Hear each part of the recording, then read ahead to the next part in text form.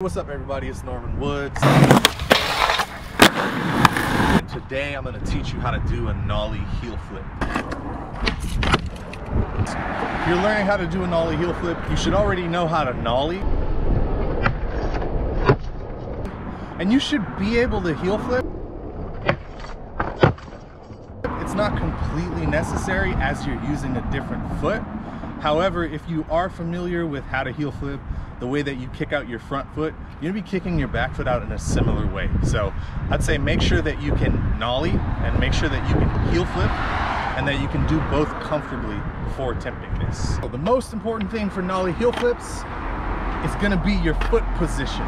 And for me, I usually have my front foot standing on the toes, heels not touching the board, toes about here, and I have it close to this little sloping area of the nose and kind of far from the edge. My back foot, I'm gonna have it about here, toes hanging off. So I mentioned that I have my front foot kind of far from the edge of the nose.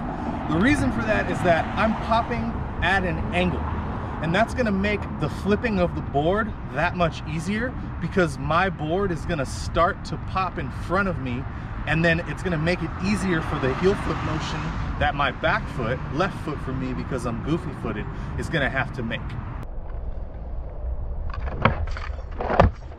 So my front foot is kicking towards the ground at an angle, and my back foot is gonna be kicking towards the nose at a similar angle. Last but not least is that you're gonna crouch. After you get your feet set up, you're gonna crouch.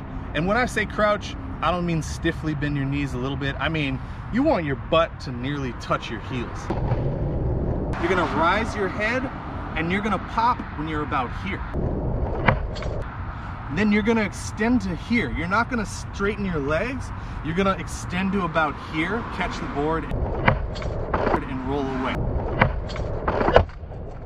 It's very important that you don't try to push your legs to the ground to catch your tricks, because that's just gonna make you primo, that's gonna make you roll your ankles, you're gonna eat it. Like to be honest, I ate it so many times before I learned to bend my knees.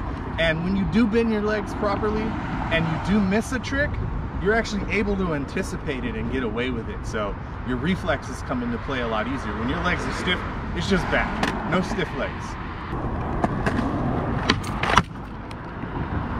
If you've done all of the things correctly, if you've approached with your front foot about an inch away from the front of the nose, your back foot is hanging off slightly at the toes, you're crouching nearly till your butt hits your knees, you're raising a couple inches and then starting to pop, keeping your knees bent until you catch the board. And then once you catch the board, you're just waiting to hit the ground. You're not pushing your legs to the ground. You're gonna catch, wait, hit the ground. You should be able to roll away from beautiful nollie heel flips. When you're nollie heel flipping off, over, and up, you're gonna wanna pop a considerable distance in front of your obstacle. Most of the time I recommend that people pop 8 inches to a foot in front of the obstacle that they're trying to skate up, off, or over. However, with nollie heel flips, and especially if you use my method where you're popping forward with your front foot, you're gonna need a little extra distance. So I recommend popping about 18 inches in front of the obstacle. You have to be comfortable with doing these a little bit faster than you would do other tricks in order to land them going downstairs. You're gonna wanna get these really clean, learn how to do these fast, and once you've learned to do them with a considerable amount of speed, then you're gonna take it down a set of stairs. After that, you might wanna try it up a curb, then you try it into a manual, then a nose manual, and who knows, nose grinds. The sky's the limit with this trick. It's one of my favorites.